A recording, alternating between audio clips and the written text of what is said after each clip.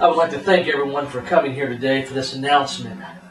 It's been a very trying time for all of us, but I know together that we can overcome and right this situation.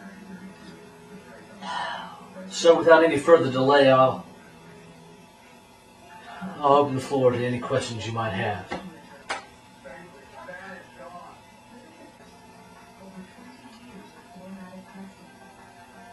Anyone?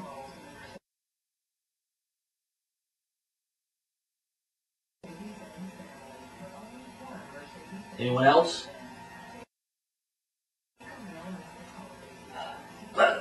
Yes, you over there. Thank you, sir. GP with the Miami Advertiser. So tell me, how do you think this situation got out of control so quickly? Honestly, I don't know. But rest assured, I will find out the answer. If you don't know, then how can we have faith in you that you will be able to resolve this conflict? That's a fair question, and I can only ask you for your patience. This is a very tense situation for all of us. But if we don't search for the answers, we can never find the answers.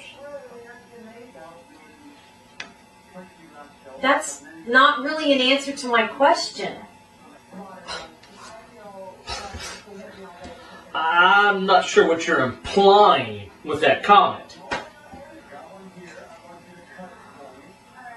I'm implying that you haven't really answered any questions here today, sir.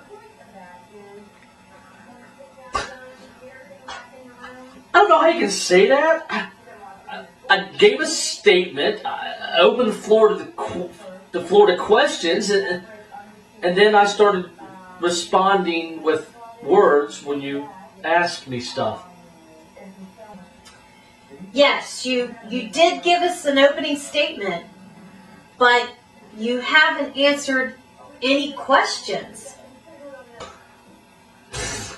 Well, how can I? You're not asking me any questions right now. Okay, I have a question for you. All right, go ahead. I got an answer for you. Why am I even here today?